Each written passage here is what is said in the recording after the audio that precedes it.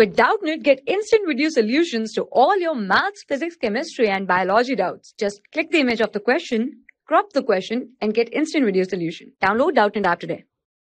Today's our question is, find the ratio in which the point P 11, y divides the line segment joining the points A 15, 5 and B 9, 20. Also find the value of y. Okay, so for this, in this question, they are given us that we have to find the ratio. Okay, ratio in which there is a point P. Okay, point P divides the line segment AB. Okay, so we can say that, let us suppose we have a line segment.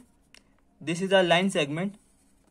This is line segment, which is, let us suppose this is AB is the line segment. Okay, and here this is P point. Okay, so let us suppose this is P point divides this line segment.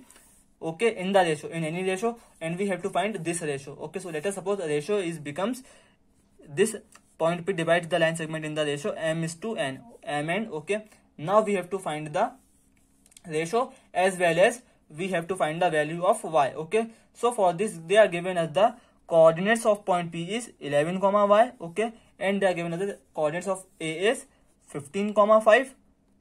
Okay, friend, and B is 9, 20. Okay, friend. So for this, now what we will do that we have a formula for finding the ratio. Okay, so for this we have a ratio formula for this, which is equal to for x and y coordinates. So for this we can say that, so let us suppose this, we can suppose this is our x1, y1. Okay, this is our point P. Let us suppose this is x, y coordinates, and this is x2, y2. Okay, now we have a formula which is x is equal to mx2 plus nx1 divided by m plus n.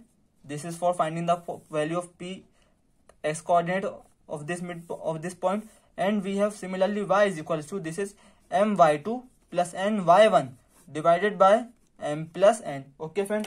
So now we have that x coordinate is equal to 11. So we can write it here as, for this we will use the x formula to find the value of mn. Okay, to find the value of mn. So for this we can say that we have, this is x is equal to 11. So we can say that this is 11 equal to, we have m x2. x2 is x1, this is x2. So x2 is 9, m into 9 plus n into x1. x1 is 15. Okay, divided by, we have m plus n. Okay, so we can say that by cross multiply, this is written as, this is 11m plus 11n, which is equal to 9m plus 15n. Okay, so by shifting we can say that 9m goes there, so this is 11m minus 9m, which is 2m.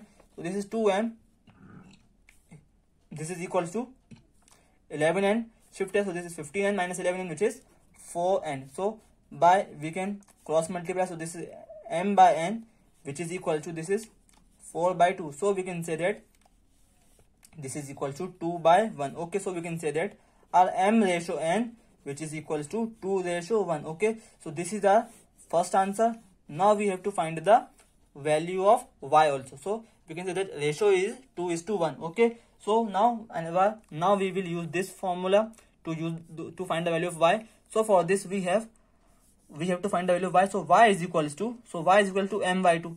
Now we have to find the value of y. So m is here 2. So this is 2 into y2 is becomes 20 here, 20. So we can say this is 20. Now we have n is we know that this is 1 into y1 is 5. Okay, divided by m plus n. M plus n is 2 plus 1 is 3. Okay, this is 3y, which is equal to, this is 40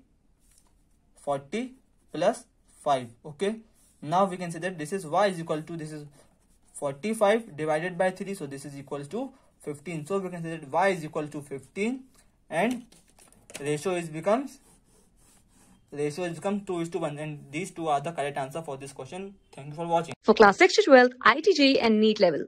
Trusted by more than 5 crore students. Download Doubtnut app today.